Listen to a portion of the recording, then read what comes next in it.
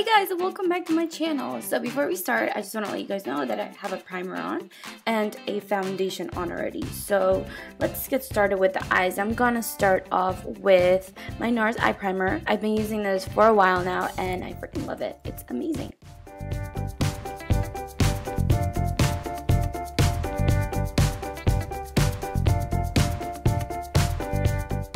So for a transition color, I'm actually going to be using my bronzer, and I know I show you guys this all the time, but I just love this color for a transition color. I can't even talk. A transition color. So just blend that with a crease brush. And then moving on to the lid, I'm going to be using a matte color, and this is called All That Glitters. This is very gorgeous champagne color that is right there with the little star.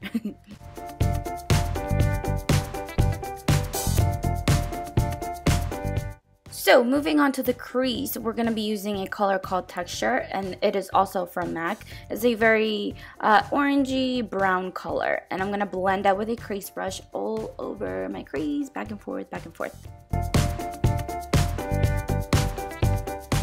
Okay guys, so for the outer edges of our eyes, we're going to be using this color from MAC that is called Brown Script. It's very dark, orangey color, and it's just going to deepen up the look a little bit, but not too much.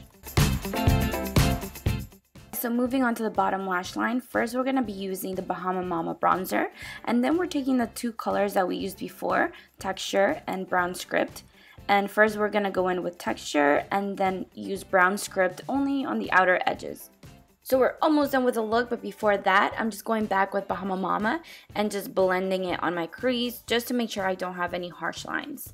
And for the inner corners of my eyes, I'm just going to highlight with my Mary Luminizer, and I've been using this for a while also. I freaking love it. It's just a gorgeous highlighter, guys.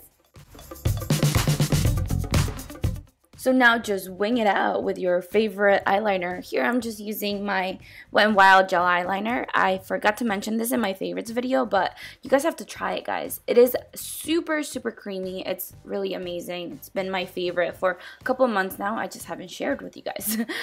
So for eyelashes, I'm actually using my Luxie Lash eyelashes in Easy Does It. These lashes have lasted me for a long time. They are amazing. So definitely check them out. They are really good mink lashes.